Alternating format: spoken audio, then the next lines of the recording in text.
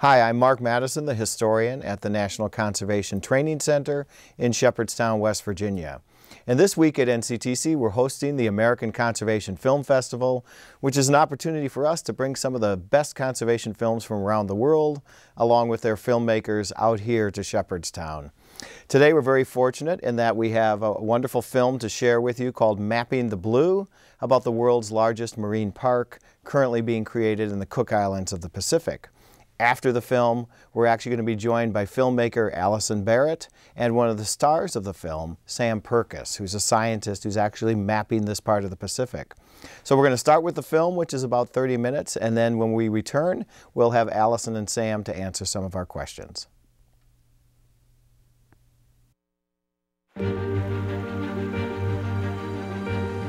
The Pacific Ocean covers about a third of the surface of the Earth. It is dotted with islands that are home to thousands of people. Hello. Countless ocean beauties thrive here. But many Pacific Island nations are now facing a dilemma. Should they exploit their resources or preserve them? In 2012, the Cook Islands set aside an area of the Pacific the size of France and Germany combined and created the world's largest marine park. And now the government is under pressure. Fishermen, miners, and conservationists all claim an interest in the park. If the park is to survive, there must be a balance. So the Cook Islands government must decide where these activities can take place. To solve this massive jigsaw puzzle, a team from the marine park will visit every island in the Cook Islands to get input from the people. And all your questions will go into a database. Team up with scientists to collect data and use sophisticated mapping software to plot management zones within the park. If they can pull it off, they will create a groundbreaking plan that will harness the wealth of the sea and safeguard the ocean like no nation has ever done before.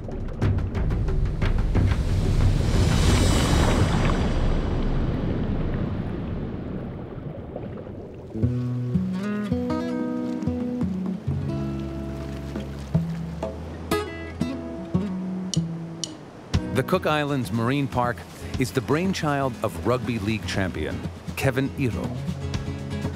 He spent a lot of his childhood in the Cook Islands, where he grew to love the ocean. At a young age, 7 or 8, I'd spend every day, in the sea and in the oceans, fishing and out on boats. It just becomes part of you. Kevin wants the Cook Islands to lead the charge for ocean conservation in the Pacific. We should be protecting it, and we should be leading by example.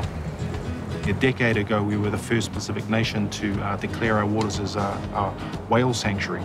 Now the whole Pacific has followed suit. For the last 2 decades, Kevin was a professional rugby league player. Having a run on his own. For most of his career, he played away from home. Can he get it inside? Oh, tremendous run! But Kevin returned to the Cook Islands whenever he could.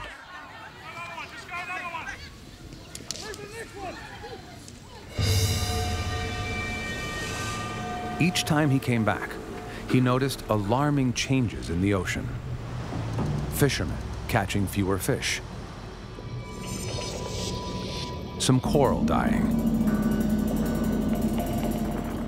and invasive species moving in. Eventually, he came up with the idea to create the largest marine park on the planet. Really drew me to really push the marine park concept really for future generations. I've got 6 kids that are, I'd hope that when they get older and they have kids, that, they'd be able to enjoy the ocean, as much as I did when I was young. Kevin talked to everyone he could about his idea for a massive marine park, and in time, got the Prime Minister on his side. Within 2 years, they had drawn an outline of the park. So this would be the Cook Islands' actual territorial waters. It's 2 million square kilometres, and last year, the Prime Minister announced half of these waters, 1.1 million square kilometres, to be a marine protected area. So this is the main island of Rarotonga. Around about there, you have Aitutaki up here and Harmison all by itself out here. The Cook Islands Marine Park spans almost half the nation's ocean territory. It covers 1 million square kilometers of Pacific Ocean. It contains spectacular wildlife, like sharks, manta rays, and thousands upon thousands of fish. In parts, it plunges over 6 kilometers down. It is a vast expanse of ocean, earmarked as a marine park. Prime Minister Henry Puna approved the park boundary. For him, the marine park is a link to the past. In many ways, we are people of the ocean. Our forefathers, would travel the oceans far and wide, and that's how our islands were settled, by seafaring people.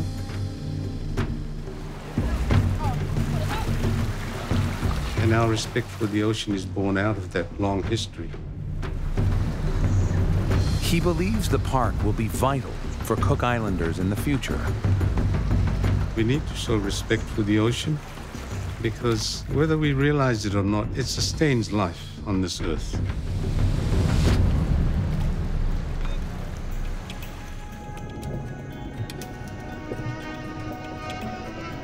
Millions of years of evolution have shaped marine ecosystems into complicated natural systems that support thousands of creatures. But these systems are very sensitive to human impact, and across the world, many are beginning to decline.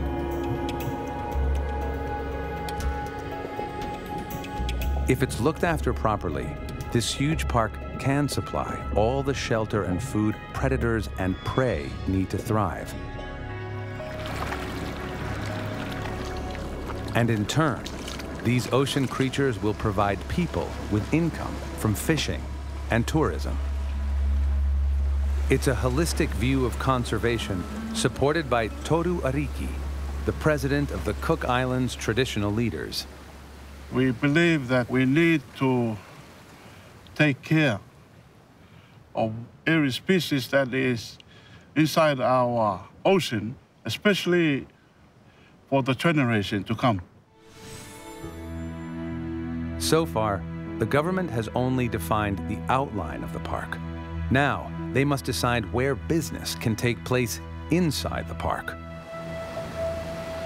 And the situation is urgent because 3 groups want to stake their claim in the park. So there are competing interests within the Cook Islands Marine Park boundaries, and those are obviously fishing, mining. Then you've got those who want to conserve and protect our environment.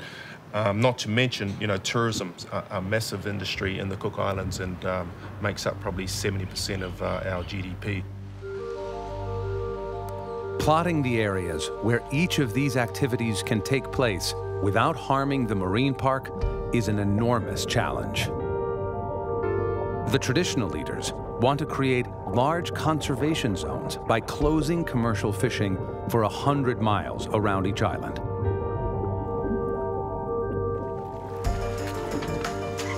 But commercial fishermen want to fish throughout the park, except for a small 12-mile buffer zone around each island. And deep-sea miners want to exploit minerals found on the seabed. Right now, the minerals lie under 6,000 meters of seawater.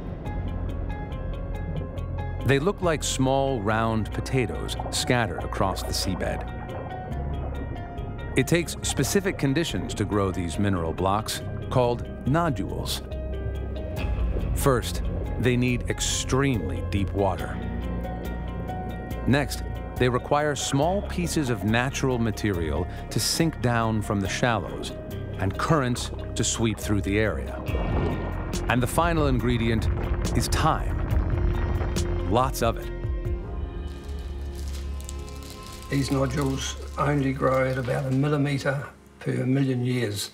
This nodule's about 20 millimetres wide in diameter, so that's about, around about 10 to 20 million years old. The nodules contain valuable minerals used to manufacture TVs, cell phones, and computers. They contain manganese and iron, and they also contain percentages of cobalt, copper, nickel, titanium, vanadium, and metals called rare earth elements. There's enough here in these oceans to supply the world for hundreds of years. But the mining industry might leave a legacy that could destroy the marine ecosystem. Since deep-sea mining is relatively new, the government recently created a department to find out what the impact will be. My role is to establish and implement the regulatory framework for seabed minerals in the Cook Islands. We have riches in fisheries, and we have riches in seabed minerals. So it's just a matter for the Cook Islands of converting that wealth into a bank account. But cashing in on the deep-sea minerals is fraught with unknowns, and environmentalists already fear the worst. And one of the concerns that I had is to consider what techniques are best to harvest this resource in the deep sea. It needs to be managed and not wasted like some other countries have wasted their minerals wealth, and they've been left in a worse state. And you could say they should have left their minerals where they were. If it's going to harm the Cook Islands, then we shouldn't do it. Maintaining the fragile ecosystem must come first. But it might be possible to have some commercial business in the park too. To see exactly where the competing interest groups overlap, Kevin enters a map of where they each want to work into software called a Geographic Information System, or GIS for short. Each map makes a layer in the GIS. First, a map of fishing areas. Next, where the traditional leaders want to set up conservation zones. And at the bottom, the mining hotspots. The GIS stacks up the map layers and makes it easy to see where the interest groups may collide. The beauty of a GIS tool like SeaSketch is that you can see all these layers individually and then on top of each other on the program. You can also add in here any scientific information as we collect it in terms of our coral research. Any geographic information Kevin gathers will go into the GIS as a new map layer. And Kevin is about to get a lot more information. He has been tasked, along with the Cook Islands Marine Park Steering Committee, with finding out what the people of the Cook Islands think about plans for using the new park. I know it's a very difficult exercise, but, when you base your consultations on a broad sector of the community, and we have the support of our traditional leaders and the whole range of our society behind this project, then it becomes easy because, it's based on what people say and what they want. So now, Kevin and the committee must travel to all the remote islands to hold public consultations. They have 1 year to collect the people's input. They are heading for Palmerston Atoll. The GIS suggests this may be a problem area.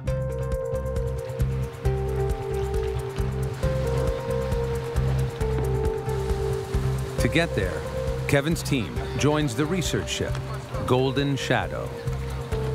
On board, a group of scientists from the Khalid bin Sultan Living Oceans Foundation are also going to collect information that will go in the GIS. The researchers will dive hundreds of times, surveying Palmerston's coral reefs and gathering data about each species they see. One coral that we're looking for that we haven't seen yet. Chief scientist Dr. Andrew Bruckner hopes to create an underwater map of the island and add a new layer to Kevin's GIS of the marine park.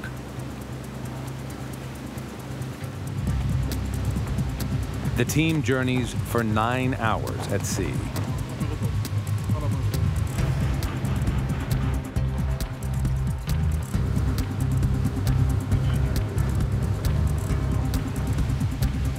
Finally, Palmerston comes into view.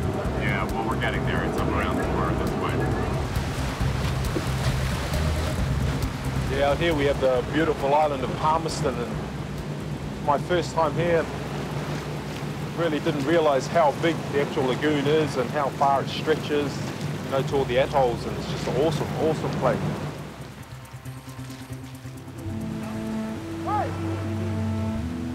Toru Ariki, head of the Cook Islands traditional leaders, feels the importance of the mission. So I really appreciated the way the mayor and his council members and also the elders of the island accepted us to bring this new initiative, which is the marine park, to the island of Palmerston. The Palmerston Islanders welcome the scientific team to their island home. The research and consultation begin with a blessing ceremony.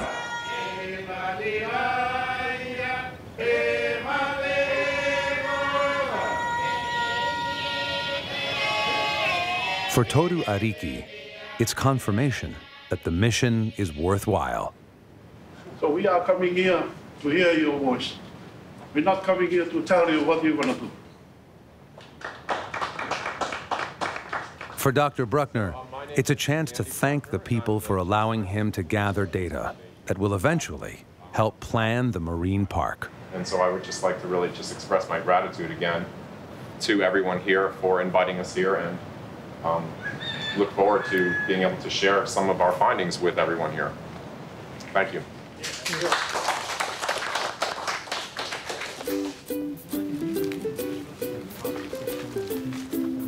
Kevin and the committee set out on a door-to-door journey around the island. We're doing a survey. We're testing a program called Sea Sketch. It allows us to show you all the maps, all the information, but then it also allows you to ask questions. So every individual in the Cook Islands, we want them to have a say about how they think we should be managing the Cook Islands Marine Park.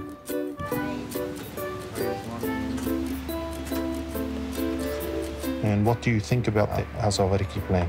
It's a good plan. Yeah. If you could make your own zones, where would they be? My own zone, I'll go 200 miles out. Yeah? Yeah, well, we can do that. Of course I will do that. Each day, Kevin and the team explain where conservation or commercial business could occur. It's best to be bigger, but... And the islanders bounce back ideas about where they would like to see each activity take place. Oh, yeah. I mean, the mining people, the nodules are so deep that they're saying they can come up with technology that is not going to disrupt anything when it comes up. But, you know, I can say the same thing to you. Yeah, I don't even know if it's true or not. Yeah, that's right.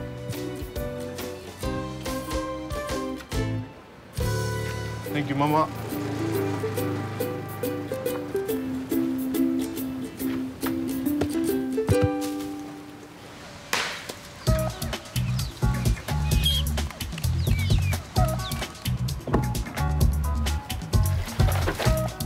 Take these, will you? You usually find when you do your public consultations, a lot of the elders get up and have something to say. But this one's just a basic, yes. Whereas the younger generation feel a little bit intimidated or shy. That's Palmerston there, that's the little island. So, you know, they don't really get up and have their say or ask their questions. So with the Sea Sketch program, they're able to ask questions, they're able to give us feedback and able to draw their own zones. Certainly information I know that the Prime Minister is very keen to get hold of. Too much time, if you feel differently, you want to edit your drawings or whatever, you can do that. Although there are only 63 inhabitants on Palmerston, it will take Kevin and Toru Ariki several days to collect everyone's comments. At the same time, the scientists work from the ship just offshore. They will collect all the information they need to create an accurate map of Palmerston's coral reefs.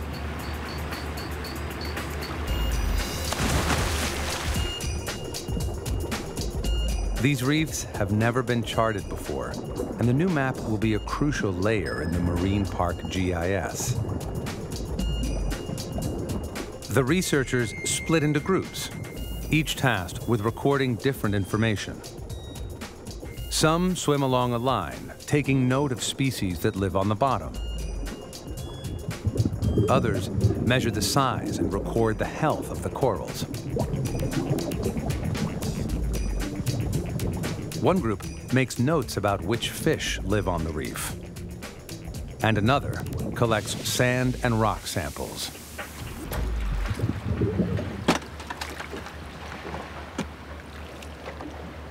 Jeremy Kerr and Sam Purkis are the map-making team. They use a video camera and a global positioning system, or GPS. They record exactly what is on the seabed at each precise location, taking note of the depth, too. They do this hundreds of times around the island, collecting the data they need to build an accurate map. Back on board the research ship Golden Shadow, Jeremy Kerr enters the information. To make the new map, he pulls down special satellite images of Palmerston. Passing over the Cook Islands, the satellite records sunlight as it reflects off the sea floor. Sand, coral, or seagrass all reflect light differently and create a unique color signature on the satellite image. It's almost like a jigsaw of different colors and shapes, that with each color representing a different habitat. Jeremy assigns each distinct color on the satellite image to a type of habitat he has seen on the sea floor. Then a computer algorithm divides the entire image into shapes based on their color and creates the complete map. Finally, Jeremy adds the new map to the Geographic Information System, or GIS, and connects the data from the other scientists. It allows us to tie all the information gathered by all the different scientists together into one position on the Earth's surface. It adds up to vital information for planning the Cook Islands Marine Park. But this subject tonight is very important for us to know. On their last night on Palmerston, Kevin and his team have one final chance to tell people about the marine park and get their thoughts on how they would like to see it used. We need to start protecting what we have. Industries moving in, we need to know, one, that the environment, for a start, that we have in our waters is not going to be ruined, but two, that you know, the resources are going to be used, and you know, and they're going to be used well. I respect your recommendation. By the end of the evening, almost everyone on the island has had their say. And thank you for coming to us and delivering this concept.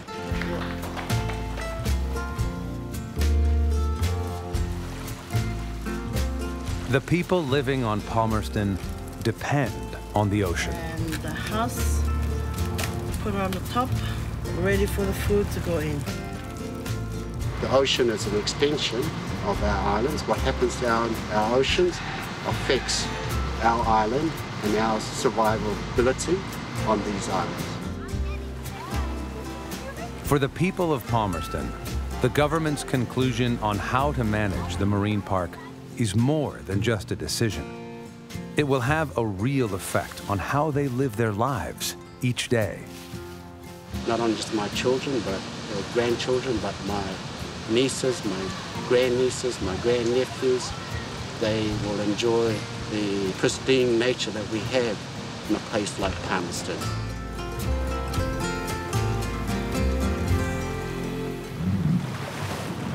The team head back to the capital, armed with the coral reef maps and the islanders' views to present to the Prime Minister.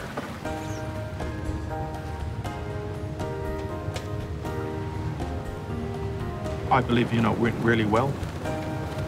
Firstly, it gave the people of Palmerston overall idea of what we were trying to achieve or what the marine park is trying to achieve. And to be able to say this program's here for you at any time. Kevin takes the GIS to show the Prime Minister.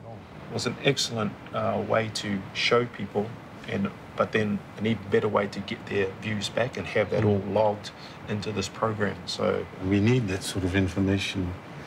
The quicker, the better. By using the GIS, the comments from the public consultation are connected to a location on the planet. The Prime Minister can see exactly where or if people want to see activities like mining and fishing. I like the idea of the marine park.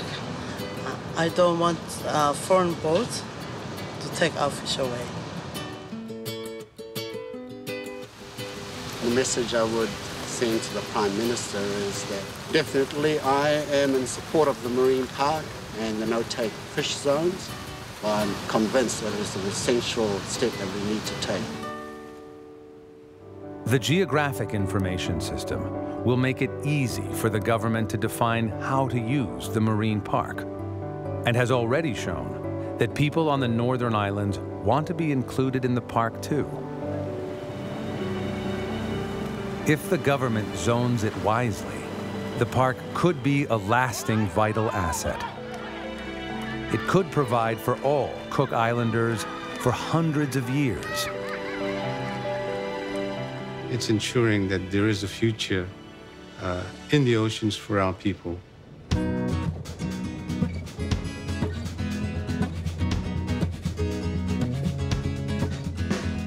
At the end of the day, we can create a completely sustainable marine park on a massive scale. I'll be satisfied, very satisfied. And, I hope that other Pacific countries, follow suit, and we're actually looking at trying to protect our resources for future generations. It's the kind of lasting protection that dedicated conservationists strive for. If we don't commit ourselves to something like this, what are we going to leave behind? What did we leave behind for our generation to come?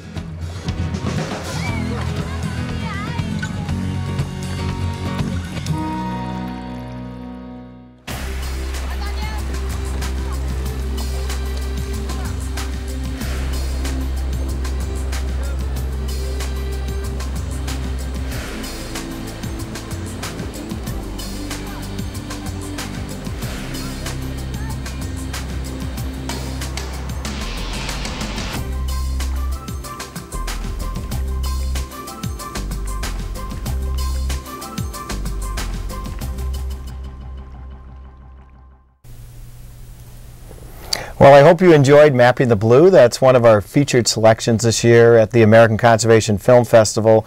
We're very excited to have the second film that Alison Barrat's been nice enough to share with us here. Now that you've seen the film, we have something special. We have some of the on-air talent. We have Sam Purkis, who appears in the film, and then we have Alison Barrat joining us, who is the producer and writer of the film. Thank you both for coming out here and agreeing to do this. And before I start asking them some questions, I'd like to give you a little background on both. Sam is a professor at the National Coral Reef Institute, Oceanographic Center at Nova Southeastern University. He has a very interesting background.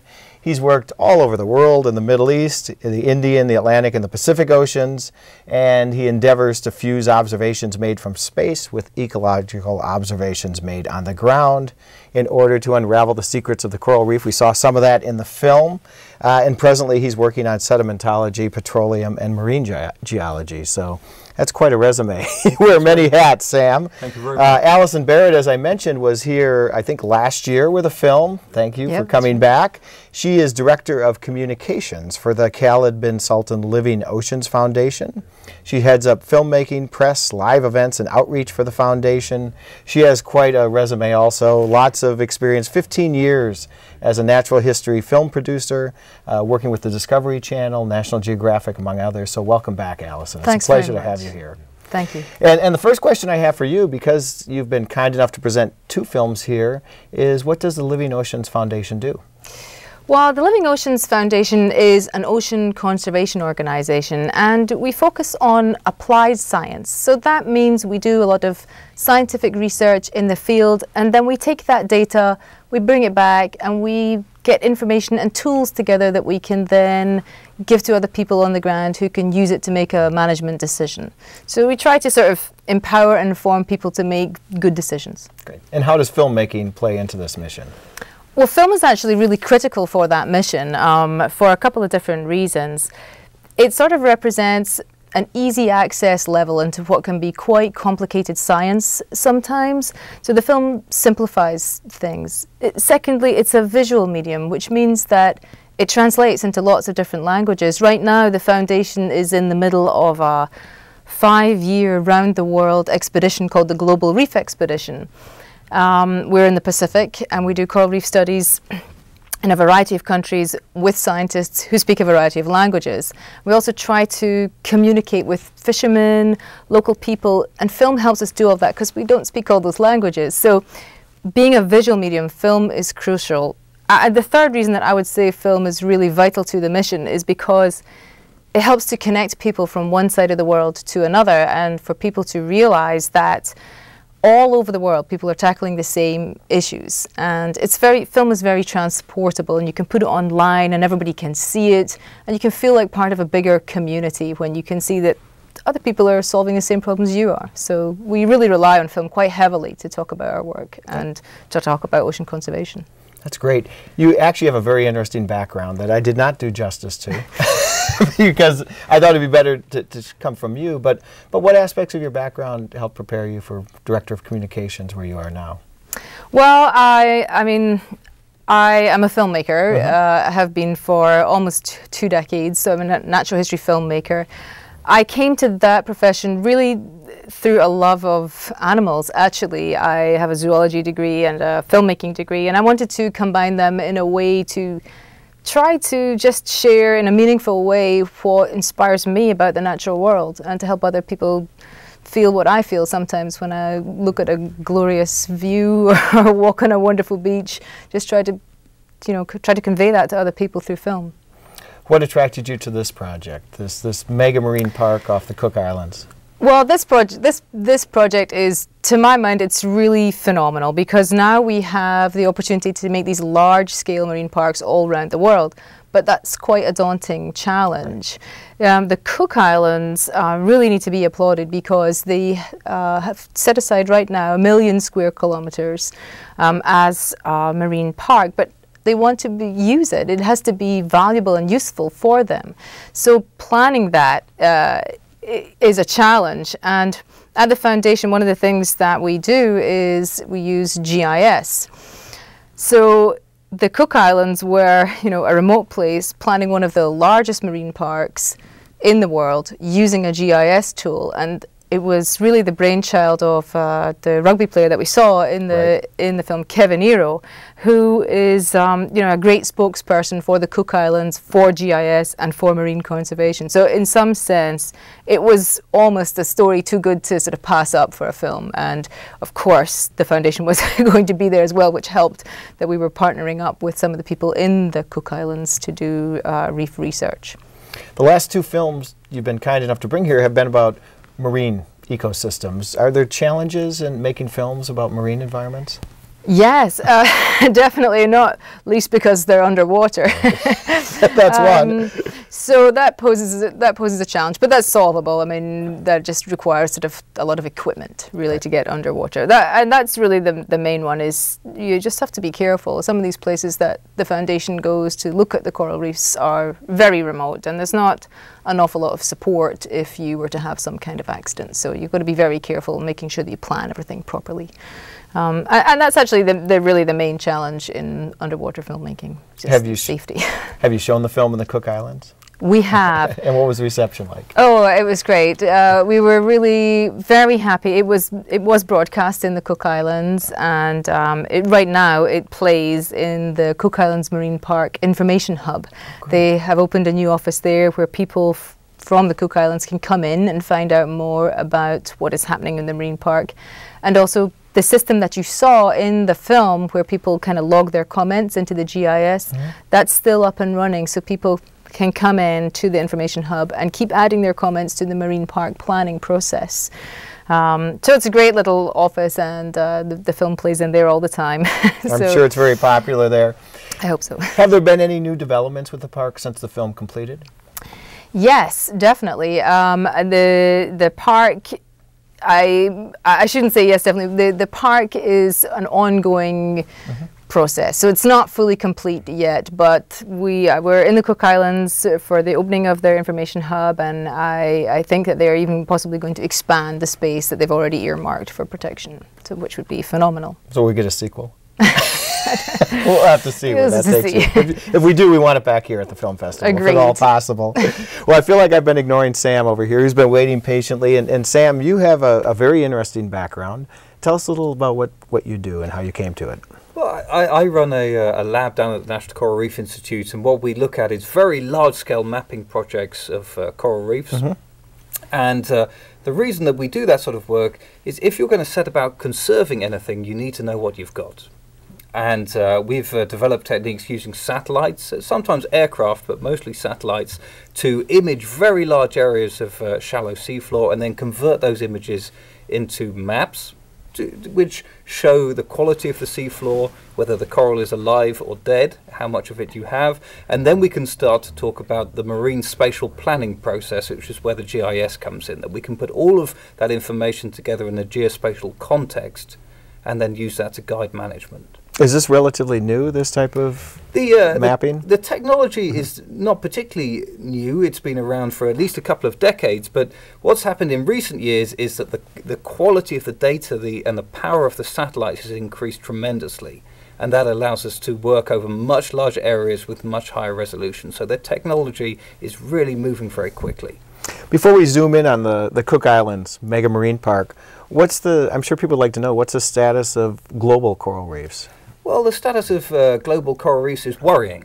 It's the prognosis. There's many factors which are contributing to their degradation, and we've seen some very rapid degradation of reefs globally. There's no doubt about it. But there is hope through appropriate conservation methods and measures, such as the Mega Marine Park, that we can start to turn that decline around and see some recovery. But there's a lot to play against. We have overfishing is a big problem, tourism and the use of the coastal zone, and of course the more insidious scepter of global climate change and changes to the chemistry of the ocean. So it's not good, but you know, there's still a chance. There's still hope. There's still hope. How does global climate change affect coral reefs? It was addressed a little in the film, but since we have your expertise here, why not take advantage of it? Well, climate change affects coral reefs in many ways.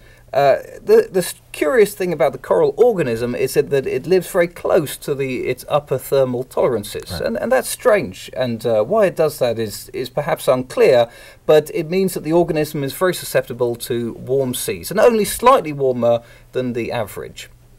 And as those seas get too warm, the coral bleaches, it expels the symbiotic algae which live in its tissue, and then it begins to starve to death. A bleached coral is not dead yet, but unless that warm temperature subsides and it can retake on those algae, then it's likely going to die. And then we have the trouble of changing chemistry of the ocean, and commonly referred to as acidification, which means that as the pH of the ocean changes, it becomes harder and harder for the organism to secrete that calcium carbonate skeleton which the coral is built upon. It takes more energy to do that, and that also stresses the reef system and can lead to its demise. Those are the two main problems with climate change. Okay. You mentioned tourism too. Right. My experience has been snorkeling or diving in coral reefs. It doesn't seem like they're damaging them that much. What are some of the tourism effects on coral reefs? Well, there's a direct effect of too many people on the reefs and maybe standing on them and breaking them, but that's really not the problem. The problem is the rampant development of the coastal zone and all of the sewage outfall that comes with that, fertilizers put on golf courses and nice hotel lawns. This is all very unsustainable when it comes to a coral reef, because it changes again the makeup of the environment, and nutrients from fertilizers and sewage are particularly damaging to the reef system. What was your role at the Mega Marine Park off the Cook Islands? Well, my role is I work under the Living Oceans Foundation, and gratefully so, and we lead the mapping and GIS components of the project. So we have a team that goes out on the Living Oceans research vessel. We collect information on the ground, and then we calibrate that information against what we see from the satellite imagery that we've shot a few months before the mission on the ship, and then we produce these vast high-resolution maps which then go into the GIS system. They go through the Living Oceans Foundation, who in turn pushes them out to the local stakeholders. And what do they do with these maps? Well, what they do with these maps is they use them as a basis for planning, marine spatial planning. They can see what they've got, where that resource is distributed, and then start to think about ways that that information could be used for conservation. And the declaration of a marine park, of a conservation area, is exactly the sort of output that we're looking for. That's fabulous. Yeah, I think we use it quite a bit, but I think the public might not see maps naturally as a management tool. Right. How would you specifically use a map as a management tool? Are there different uses that are specified for various parts of the park, or to set the boundaries of the park? Well, exactly. The map comes into play right at the beginning of the process, whereby you can look. There's many ways you could designate the park. It could be of certain sizes and shapes, but you can place that on top of the map and see how you're going to get most bang for the buck, which critical habitats are worth protecting, and then you can use that to guide the boundaries of the effort. But then, as Alison was saying, you can also now use the map to get stakeholder input from fishermen, from local people who can go onto the GIS system online, input their comments, and those can also be used in the declaration to try to get a way that the marine park is going to function within the society that it's declared. So just like Alison said, the visual medium makes it handy with the stakeholders. You can actually look at a map and say, let's do this here and that there, and put it there. A picture is worth 1,000 words. How has the technology changed with GIS during your career? It's changed radically. When I started working and teaching GIS, it was a sort of esoteric subject. People hadn't really heard of it. Now, of course, students have Google Earth on their cell phone. And it's the use of maps and GIS is pervaded all areas of society, even though we're maybe not conscious of it. So I think people are much more receptive to GIS as a tool now. And in terms of the technology that we've used to create those maps, that's just increased massively, and especially when we think about observation from orbit using satellites. And are there particular challenges doing marine mapping?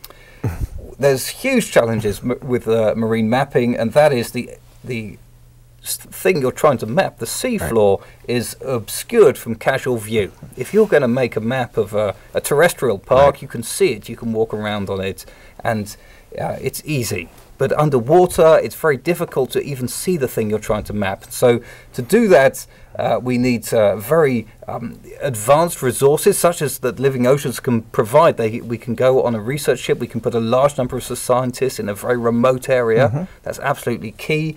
And then we have a lot of mathematical processing that we conduct on the satellite imagery itself to try to remove the confounding effect of the water column and image the sea floor, because that's what it's all about. Yeah, and that's an interesting point. You talked about satellites. We use them quite a bit for our terrestrial mapping, But how do satellites work with ocean mapping? How can they see coral reefs? Not nearly as well as they do Yeah. with terrestrial mapping. Right. That's the crux of the problem, in that the water, with the intervening water between the seafloor and the satellite, greatly degrades the signal. The satellite is imaging reflected sunlight, and water is a very effective attenuator of sunlight. So we have to compensate for that, and really that's just throwing mathematics at the problem, and we can process away that water column and see what lies beneath it.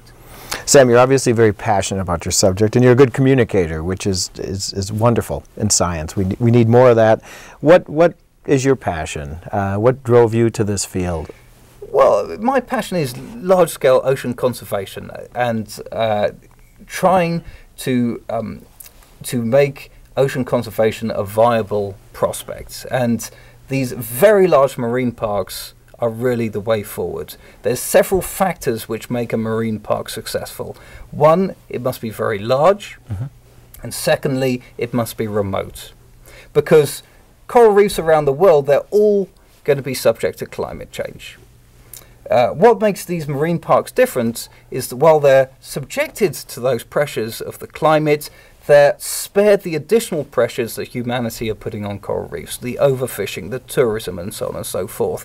And that is a very interesting area to study. It's a natural laboratory because we can see how coral reefs will change in the face of changing climate without those additional pressures. And that leads us to great learnings that we can then apply perhaps to the other areas around the world which do face those additional pressures. So large-scale ocean conservation of reefs is a good thing to be involved in. To go back to the first characteristic, why do they have to be so large? Is this island biogeography applied to a coral reef, or is this because of the laboratory aspect like you mentioned? They have to be very large because they're very diverse systems, and coral reefs can be very large if you think about the Great Barrier Reef in Australia or in the Cook Islands, and they're highly interconnected ecosystems, and you really have to capture large areas if you're going to build on the resilience which naturally exists in that ecosystem. Just protecting small areas, it can be successful in the short term, but if you have very strong overfishing pressures around that small area, in the end, the degradation is going to spread. So you need to start protecting at regional scale, and that's what the Cook Islands are doing, and it's fantastic. Let's go back to Alison for a minute. Alison, what message did you hope to communicate with this film? Obviously, every viewer takes their own message out of it. Part of the time, I was thinking how beautiful it is. I was also kind of jazzed by the technology, like Sam was using underwater submersibles, but what obviously you had a plan in mind, objectives that you hope to achieve. Yeah, I think I had sort of two main objectives with it, and one was really to sort of showcase some of the tools that are out there to help in marine spatial planning, like the GIS, and just to sort of get a little bit more visibility for that kind of tool to show anybody who is watching the film what a useful thing this is. So that was one objective. The second objective was sort of to show how that can be useful in a highly remote place. One of the islands that we visited in the film was Palmerston, which was just an exceptionally remote place, very difficult to get to, no scheduled transport, and yet there on that island that has 63 year-round inhabitants, these people had access to the internet and were able to log their comments into the GIS. They had an opinion about the park plan, obviously. I mean, that would be really have an impact on their lives and their livelihood, so it was crucial for them to have their say. And what I liked about the story of the film was that, what I hoped you would get out of the film is that if this system works in a place as remote as that, and you can use such a modern tool in such a difficult to get to place, that there's really should not be so many hurdles for us doing that here in the US, where everybody has the internet and everybody has access to information. So that was kind of what I was hoping people would take away, was to be a little bit inspired that this is not an insurmountable hurdle. People are solving these problems very far away with circumstances that are much harder. Well, and Sam addressed this too. We're looking at other marine parks. We hope it grows. Is there a plan to try to establish marine parks in other parts of the globe? Well, I mean, I might actually just bounce that question back to Sure, it's either of you now. We're in the round table section, literally. There's a very inspiring group which has been created called Big Oceans. And Big Oceans was the 5 largest marine parks at the time of the foundation of that initiative, which is about 3 years ago, I think. And they were these were 5 very large marine parks, all over 500,000 square kilometers in area, which being used to provide case studies that other countries can look at. They can look at how the parks are created, how they're managed, and what benefits are gained from them, and in the hope that it's going to kickstart an initiative. And I think that's true. The Bahamas is, of course, declaring a very large marine park as well, and it does seem to be gathering momentum as a movement. Great. Your passion, both for your science and for your filmmaking, have come through wonderfully. I really appreciate this. I think it adds a whole nother aspect to the film we just viewed. We've only got a few minutes left, and because you're so passionate and because you two are the talent, actually, I'd just like to go out with both Sam and you, Alison, sending one last message out to the viewers. What would you like them to take home about marine parks or the future? Well, if I could send a message, it would be to watch the film, to understand that the fate that coral reefs will suffer unless we act quickly and we act together, and to think about everyday things that you can do to promote conservation of the marine environment and support these very large initiatives and support the courage of these small nations which are also now leading the way. It's not the large nations, it's the small ones, and that's very encouraging, and I wish them good luck and thank them very much. Very well said. Alison, last word to you. Yeah, well, I would second everything that Sam just said, but and I would add to that you know, when it comes to science communication, I don't think that we can ever have too much of that. So when I would sort of encourage people to talk about science, to talk about scientific tools and technology and conservation, to talk about some of the issues that Sam has covered here for us, ocean acidification, climate change, coastal development, and talk about that to your friends or to other people, tweet about it, put something on Facebook. Just encourage the conversation. Look, if it's watching a film that's what people like, then that's good too. But I would just say that when it comes to learning about what's happening out in the world, that is a really good starting point for action for anybody. Is just to learn a little bit more and share what you know with your friends. Great. Perfect way to end. The film is Mapping the Blue. It's funded by the Khaled bin Sultan Living Oceans Foundation. And Sam and Alison, thank you so much, and thank you for tuning in. And this is part of our American Conservation Film Festival, and hopefully we can get you back here someday. So thank you all very much. Thank you. Thank you.